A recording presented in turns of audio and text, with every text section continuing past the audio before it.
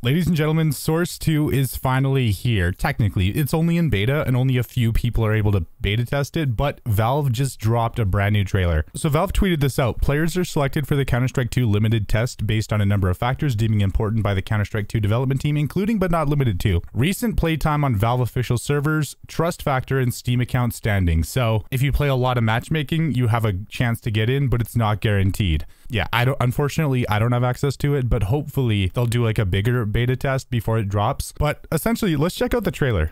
Leveling up the world. So got some old Dust 2, got some With old over Nuke. 20 years Look at all of these. history, maps are a fundamental pillar of Counter-Strike. Oh yeah, of course.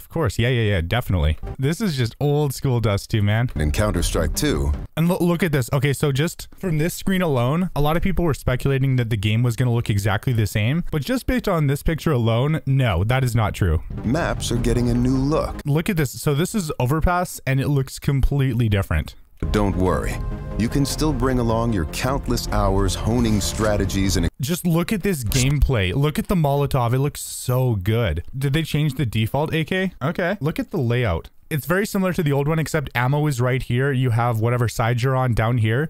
And then, of course, you have your armor and health right here. And then money's all the way in the corner. So it actually gives you more room to do whatever you want. It gives you more room to see enemies. exploiting every corner and crevice. We took 3 approaches to improving maps while retaining their rich legacy. First, there are touchstone maps. Classic maps with solid foundations that Oh my, look at this. Look at this. I've never seen upper tons look this good on Dust 2. players can use to evaluate Oh my, look at this. Look at Mirage. And the visibility seems to be even better than it was before. Wow. gameplay I can't wait to actually play this. changes from CSGO Look at Underpass, bro. to Counter-Strike 2. And then of course you have Train with the improved lighting, with like, you know, the better textures. Wow. These have improvements to lighting and character read, but other Okay, dude, look at look at Palace. Look at, you see the ray tracing right here? You have the reflections. Dude, that's sick. I just hope it's not too distracting. Honestly, it shouldn't be. haven't been changed. Look at this. Like, there's finally lighting effects in Counter-Strike, dude. That is nuts. Next, we have upgrades. Oh, upgrades. By the way, yeah, those are just, yeah, they just kind of like enhance the maps a little bit, but these are the maps that have actually been upgraded. These are maps that use new Source 2 lighting, including a physically based rendering system that Dude, look at this. Nuke looks amazing, bro. produces What? realistic materials, light Wait, hold up.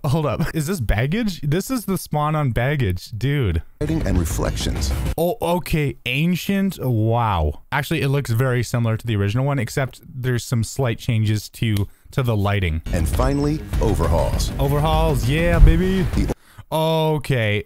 I think, yeah, this is Italy, and I've never seen the map look this good. Oldest maps have been fully rebuilt from the ground up, leveraging all of the Source 2 tools and rendering features. Okay, dude, look at Overpass. Monster looks insane. What? Look at this. Like, there's so many more details, and of course, just everything looks way better.